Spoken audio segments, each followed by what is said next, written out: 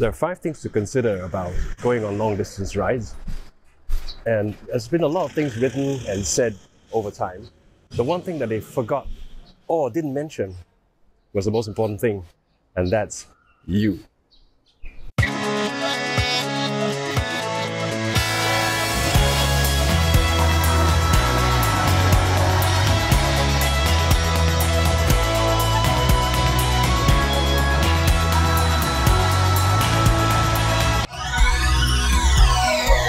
Hello everyone, I'm Fletch, and I'm here today to talk about the 5 things you should consider while you're riding on a long ride, or before even.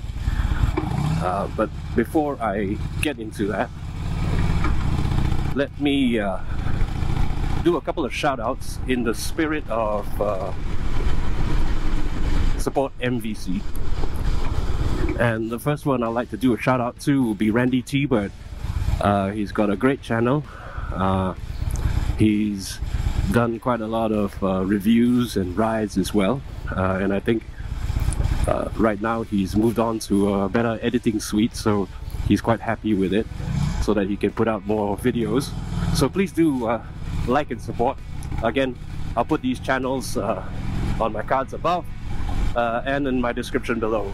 Now the second one that I'm going to do a shout out to is to Joy on the Bike.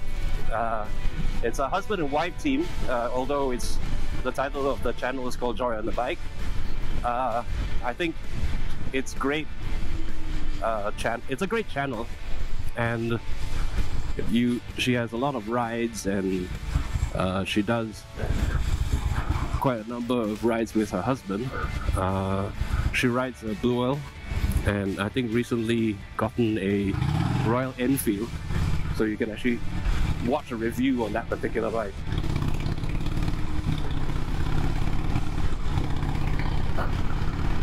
Right, so now onto the topic at hand. Now all the things that I'm going to be saying, or the 5 things that I'm going to be saying, seems like no-brainers.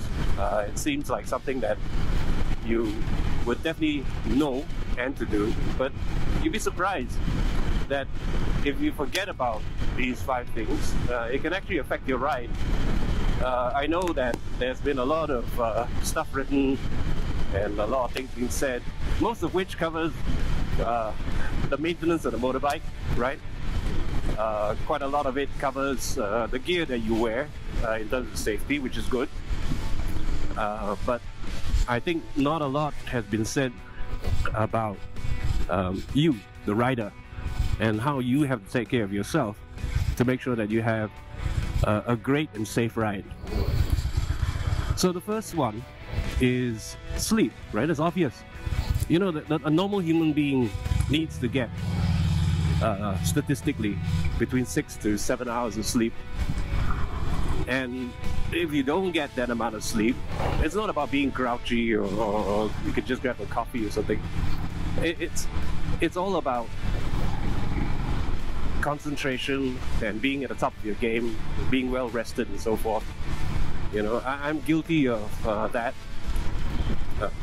because every time I'm on a long ride or just before a long ride, I get excited and I don't get to sleep at the time that I'm supposed to be getting to sleep.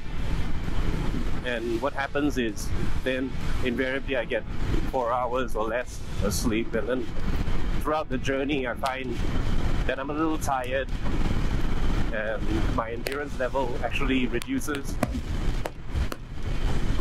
which is really not very good, right? So I think the best thing to do would be to, you know, take a day off before, do all your preparations, planning, get your bike done up as you need to have done up. I'm not talking about maintenance, it's going to take a longer time. You know, pack your luggage before, get all your documents ready if you're crossing borders, and then when it's time to sleep, get to sleep. Get your 6 to 8 hours of sleep. Don't stinge on that, because at the end of the day, what we all don't want to admit is that, yeah, we got all the gear, we got everything else, you know, but riding on a road, whether it's long distance or like this, riding with traffic, you have to be on the top of your game. You have to be aware of your surroundings. You have to take care of people who fail to indicate and just change lanes suddenly, you know, the odd obstruction, potholes and what have you. So you need to be aware. And if you're not sharp enough and you're tired, I think a lot of that just reduces your ability to ride safe. And these are really important factors as well, right? Because not only have an enjoyable trip, but have a safe trip. Now, the other thing that is also important, or point number 2, is hydration. Now, where I am, it's a tropical country. It's hot most of the time. It can go up to about 38 degrees centigrade. And because it's humid, you tend to perspire more, right? You sweat a lot more. And there's a lot of bodily fluids that you lose over the ride. I've been guilty also of that, of not drinking enough water, especially at the rest stops, right? You should, because that's the best time for you to fuel up not just your bike but yourself, and to be ready for the actual ride. Now, just like anything else, loss of fluids means that you get tired easily, you will lose your concentration. But I think the biggest killer of not hydrating is heat stroke, right? I think it's an important thing. And even if you say, oh, you know, I'm not in a tropical climate, I don't have to hydrate, it's cold enough and all that. But don't forget that in cold weather, you're all bundled up. And invariably, you do lose some bodily fluids as well. So I think it's still important, no matter what, to hydrate.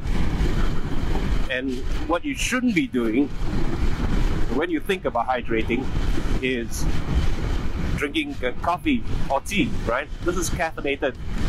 And even say, oh, decaf. You know, basically coffee in whatever form it is, or tea, actually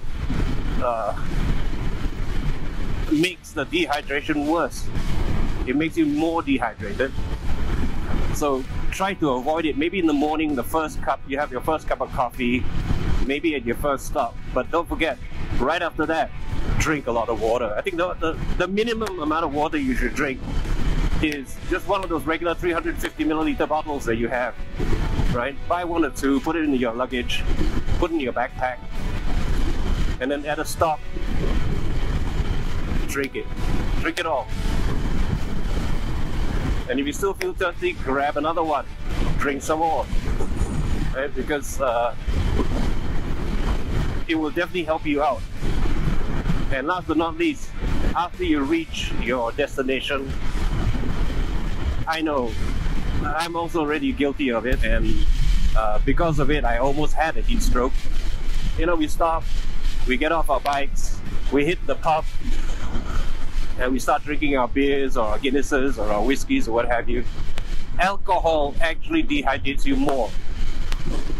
So at the end of the day, if you don't consume some more water, have a shower, relax for about half an hour or an hour, and then drink your beers. But don't drink too much of it, you know, till you really have cooled down and calmed down and so forth, so that you don't dehydrate, right? Because ultimately, when you dehydrate too much, you'll get a heat stroke, and you can literally die from that.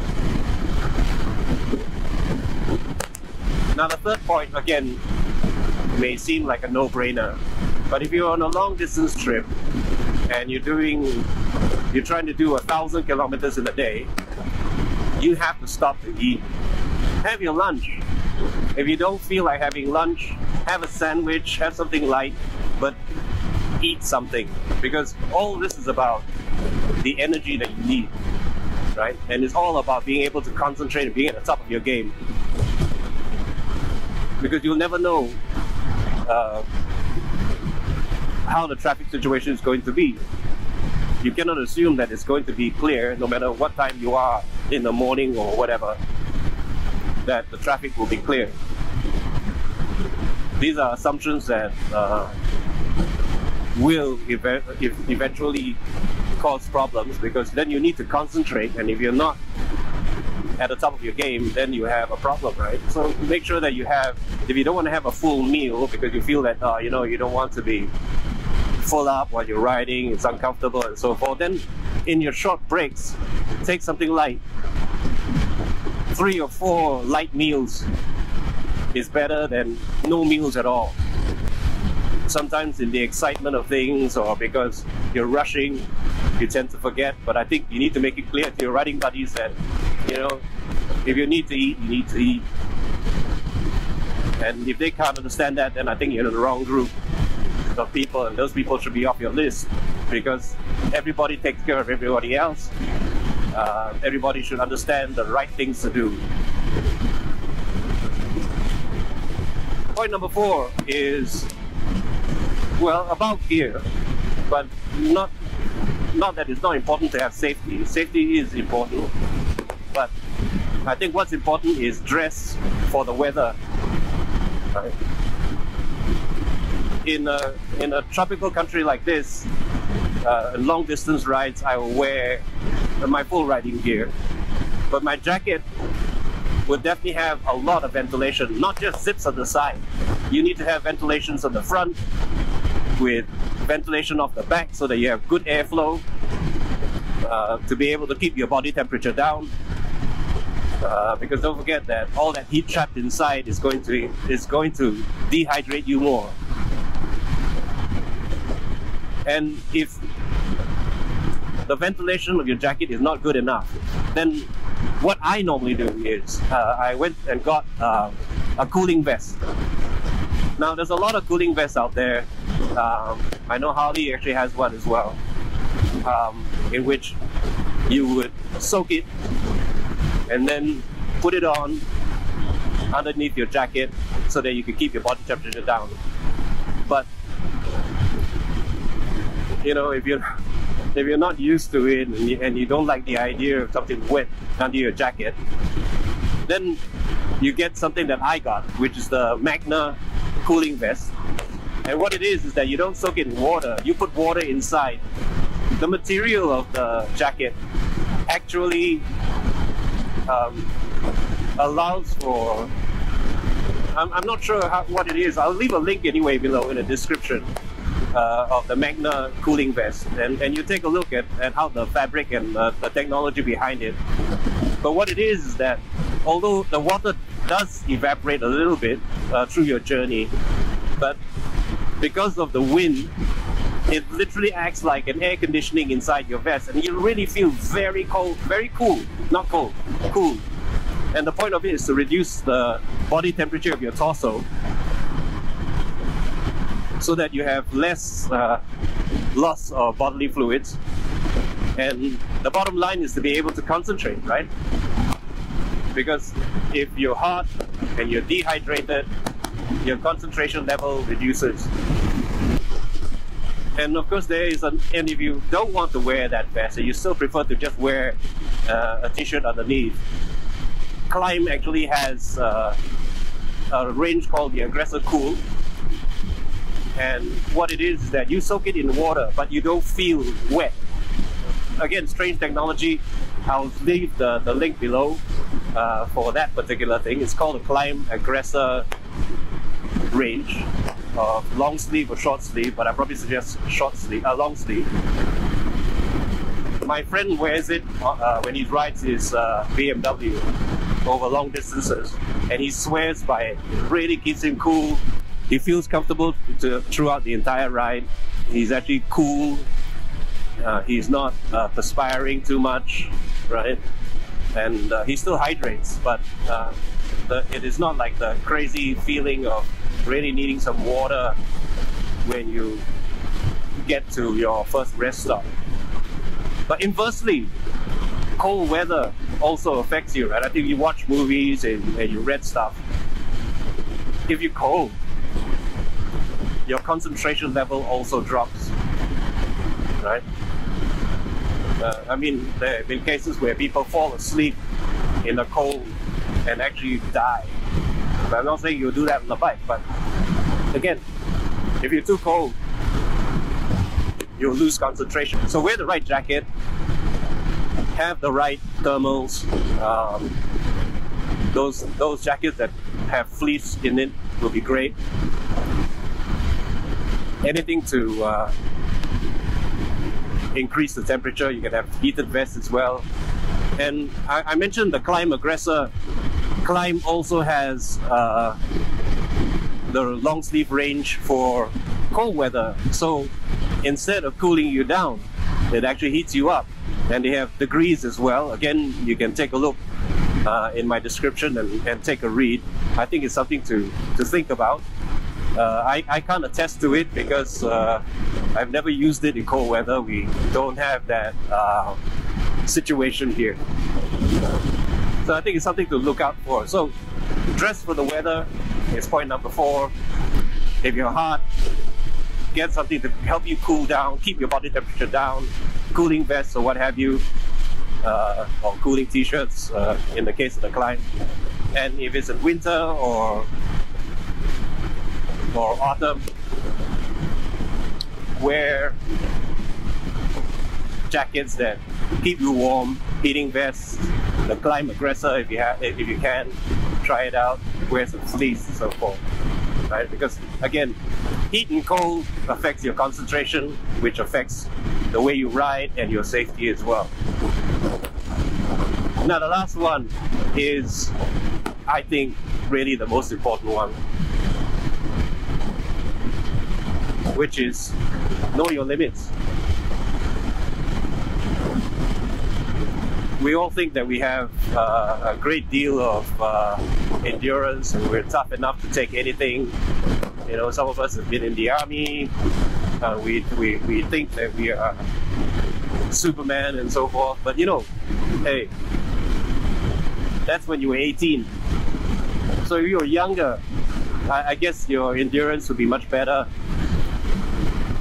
But when you're like me, slightly more than half a century old, you know, things are not the same anymore. Things don't work the way it used to work, right? So you have to decide.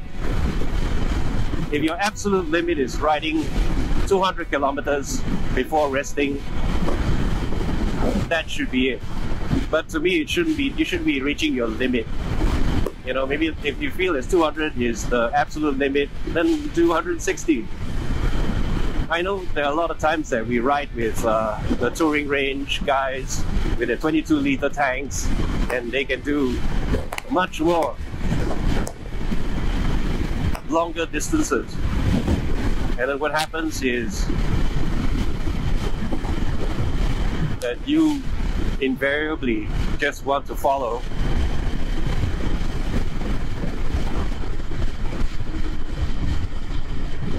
and what happens is that then you reach that particular destination extremely tired,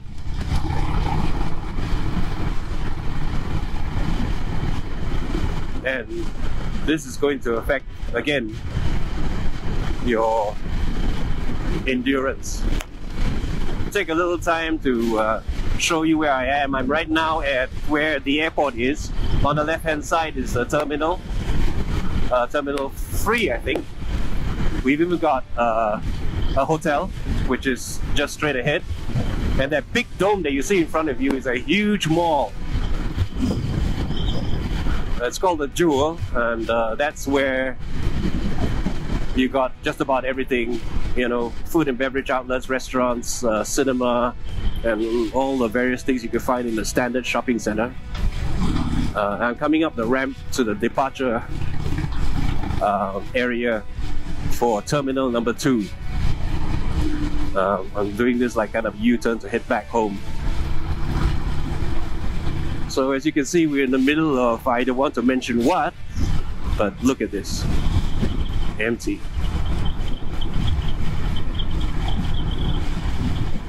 Anyway, back to the topic at hand, which was point number 5. Know your limits. You know, don't push yourself too far. And if you feel that whatever they plan and the timing to be able to get to your final destination is something that you can't hack, you just need to let them know. And your buddies, being good buddies, would change their plans to suit everyone, right? Because we cannot be going by the endurance level of the guy who's in special forces to a guy as old as I am. Because then what's going to happen is that, again, you're going to lose concentration, you're going to be tired. So those were the 5 things that you need to consider, or the 5 tips that you need to take note of before going or while you're on a long trip. Again, as I said, it seems like no-brainers, but I think sometimes we tend to forget. And I think it's important that we do take note of these things, because any one of these things could cause a problem for you during the ride. Right, folks, so do let me know about your thoughts about what's all that I've been saying throughout this trip. Let me know in the comments below, and if you have something to add, please do add below. Who knows, it could be part 2 of this particular topic. And if this is the first time that you're here and watching my video, thank you very much. I do hope that you enjoyed watching it. So please do leave your comments below, and don't forget to hit the subscribe button, and don't forget the notification bell to let you know when I'm putting out a new video. I hope that you all be safe and have safe rides.